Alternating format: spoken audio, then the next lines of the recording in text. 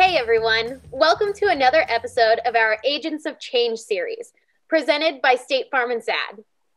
As we celebrate National Distracted Driving Prevention Month, these segments are created to help parents coach their young drivers on their journey to safe driving. Distractions continue to be a leading cause of teen crashes, so we must all do our part to keep teens safe behind the wheel. We're thrilled to have an all-star panel today. Please join me in welcoming our panelists. Sierra Jaime, State Farm agent from California. From the Sunshine State, we have Lexi Goza, State Farm agent from Florida. Coming to us from Pennsylvania, we have State Farm agent Jeff Berthney. Live from Maryland, welcome State Farm agent Tammy Counts. Lastly, we have State Farm agent Valana Knight Brown from Nevada. Welcome, everyone. In this episode, we're talking about common distractions that teens face inside the car. You know the tasks distract a driver from the art and science of driving. I'd be curious to hear what you guys see as agents when it comes to distracted driving. Sierra, let's start with you. Yeah, absolutely. Distracted driving is a thing that happens every single day on the road.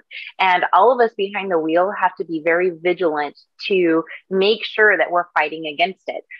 Distracted driving is classified pretty much as anything that distracts you from the task at hand, which is driving safely and getting to your destination. So it could be something along the lines of putting makeup on in the car. It could be something of looking around at an accident that's happening. It could be texting or looking at your phone. It could be a number of different things. And so we want to make sure that we fight against that while we're driving, so then we stay safe.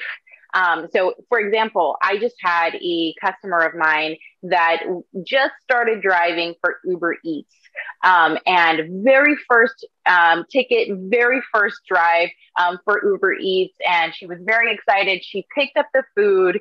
She got another notification on her phone, looked down for a split second, and two parked cars were right there on the side, and she crashed into them. That's a perfect and classic example of some of the dangers of distracted driving. That's right, Sierra. So I'd like to also share some other common behaviors that take our hands off the wheel. Of course, we know that driving and technology don't mix.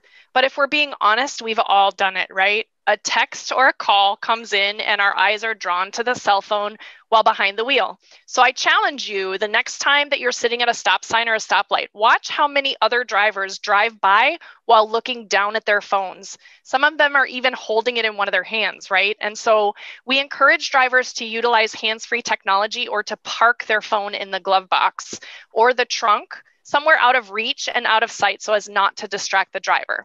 And that's just building a habit, right? Once you set that habit in place, it's easy.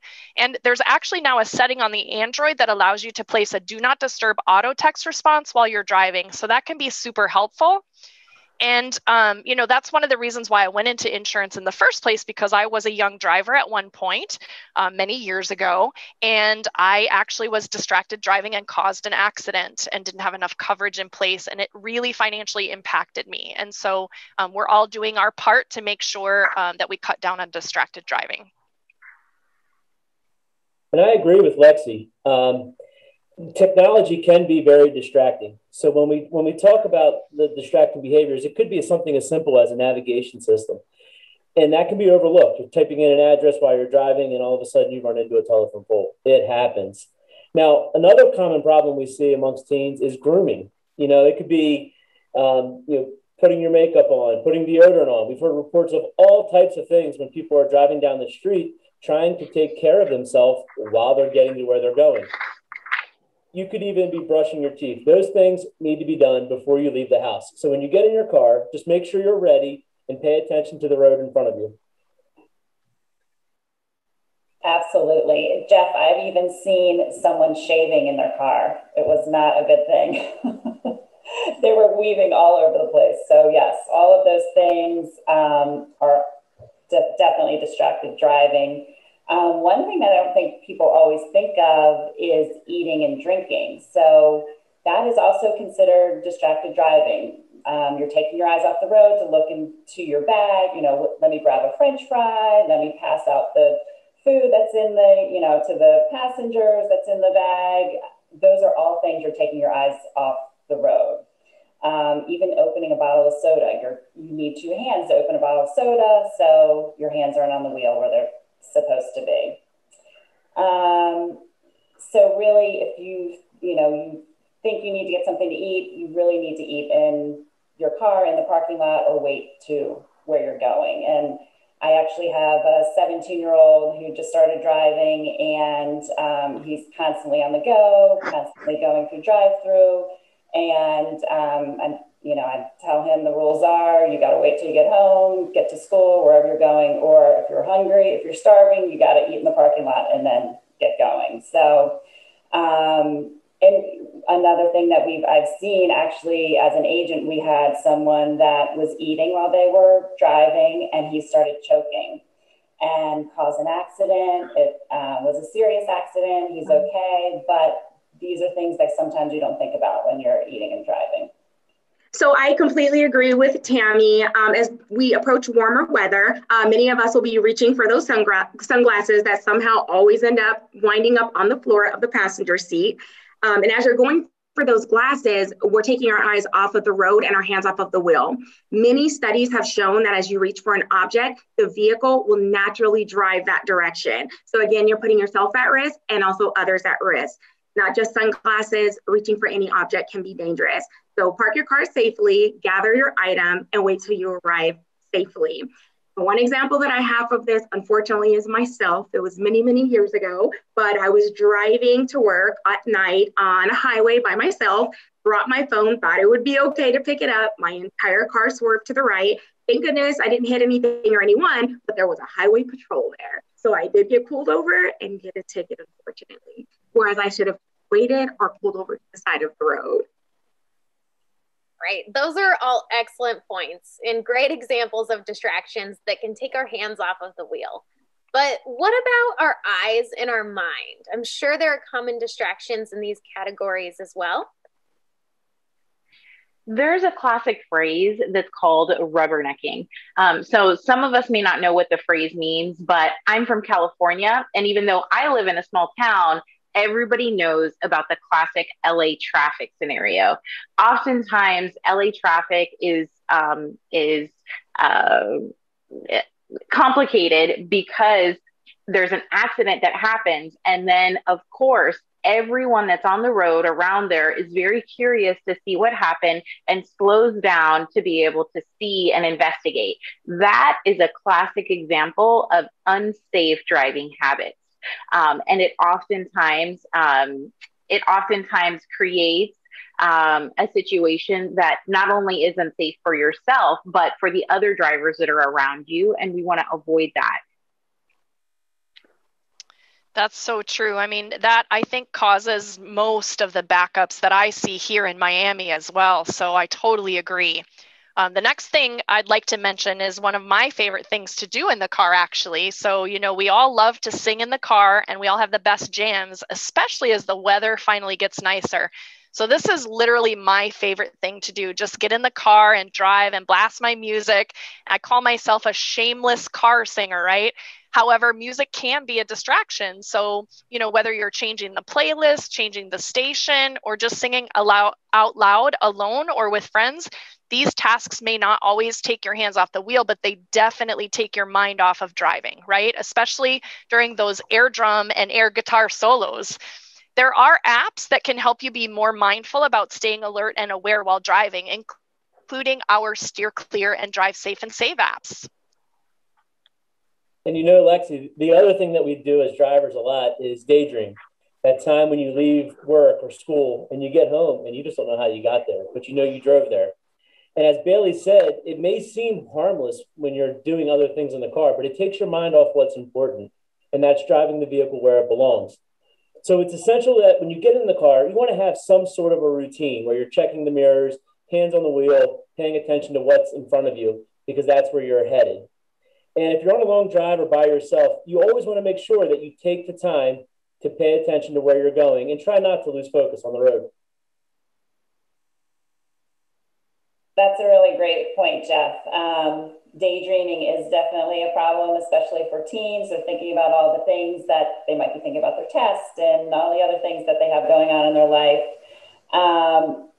But you can also start drifting off because you're tired. So teens, we know that teens don't always get enough sleep, and that can cause distracted driving as well if you're sleepy. So if you feel like you're really starting to drift off, you definitely need to pull over, maybe get out of the car, wake yourself up, get something to drink. But there's been definitely plenty of accidents where people actually fall asleep. So be careful with that too. So great point, Tammy. Let's not forget about passengers. Each friend in the car is a distraction by definition. They too take our minds off of driving. Teens must set rules for their vehicles and ensure that their passengers display behavior that keeps everyone safe inside the car. 100%. We've talked about teens, but what about parents? What can parents do to help establish these behaviors in their teens? I think that parents can significantly impact this, as they're the ones teaching oftentimes their children to drive. And as they're doing that, talk often, talk early, enforce these safe driving habits. And you can even use tools such as simple insights from State Farm on the State Farm website to be able to include and supplement these conversations. The conversation really should include why these things are not safe and how to prevent them, and how to develop good habits for driving in the future. We also want to make sure that how to handle these situations when you realize that you're driving and you're distracted, or you start to veer off into the other lane, that all of that is also discussed as well. What I do is I recommend that the parents bring their young drivers into my office, and I help to enforce that as a State Farm agent and encourage those safe driving habits with my customers as well.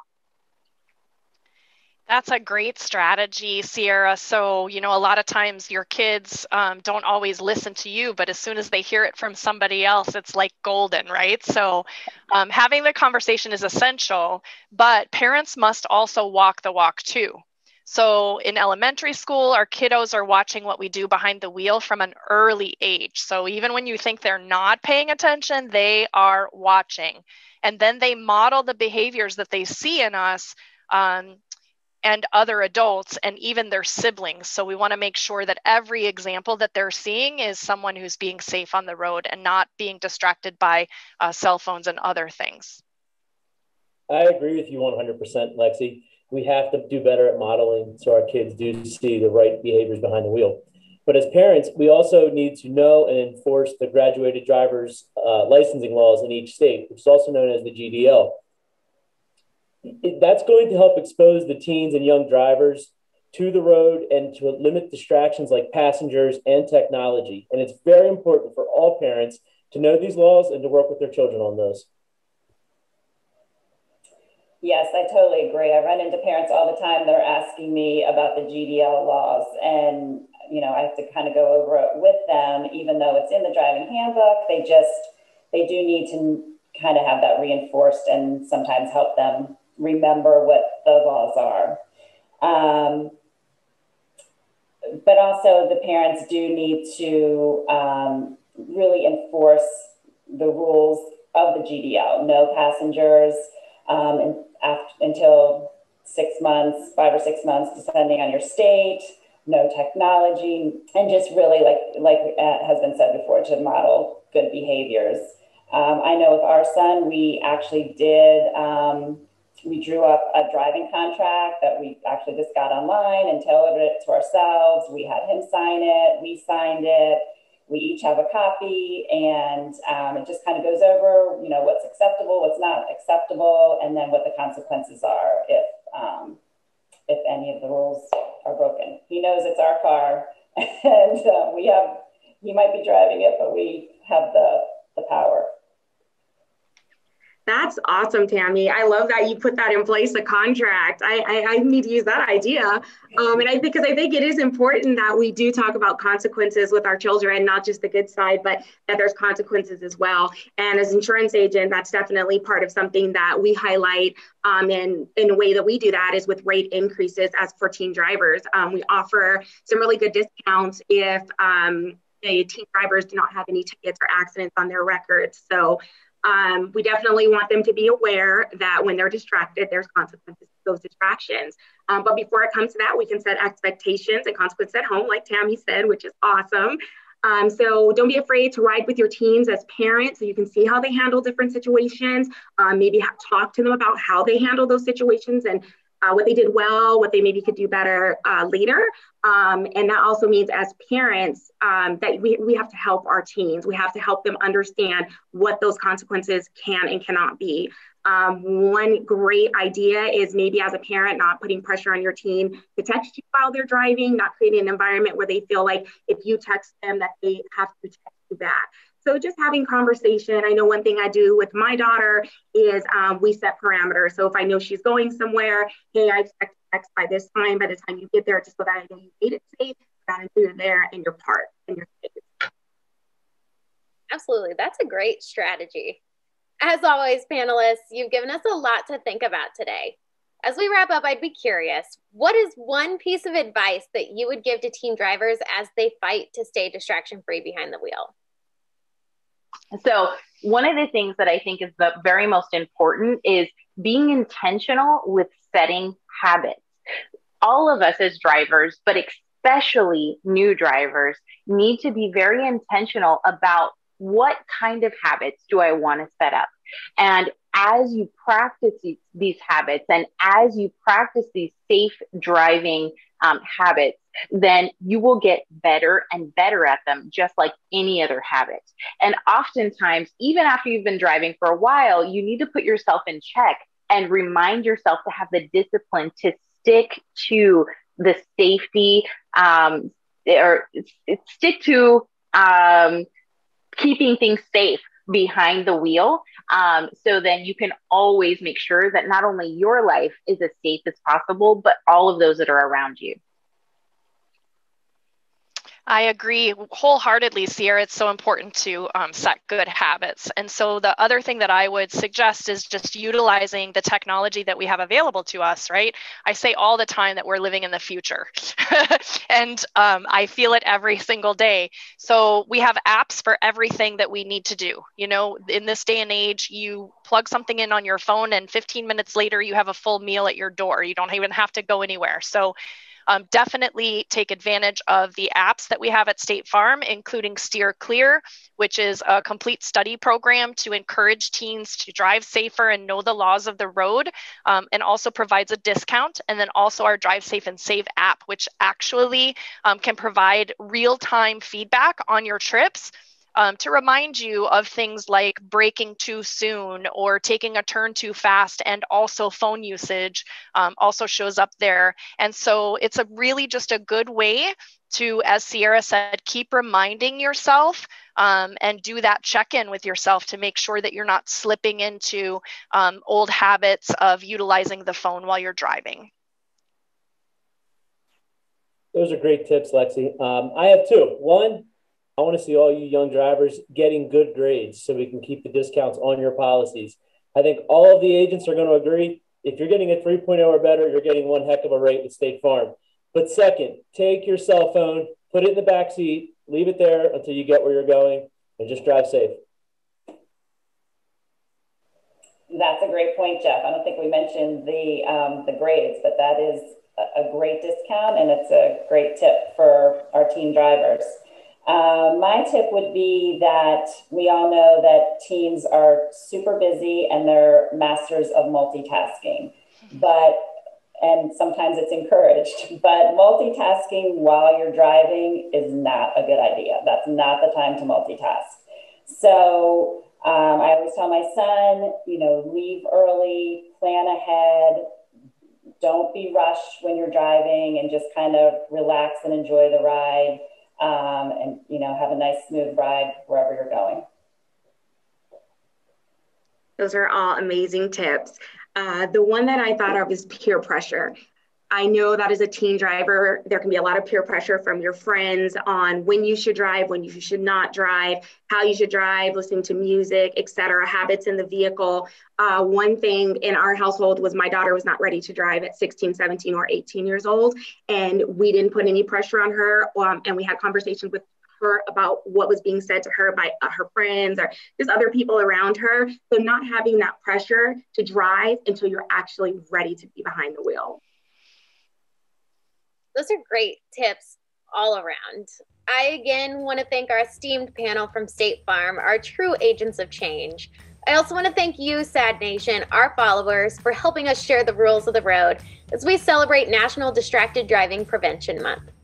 That's all the time we have for now. Be safe every trip, every time.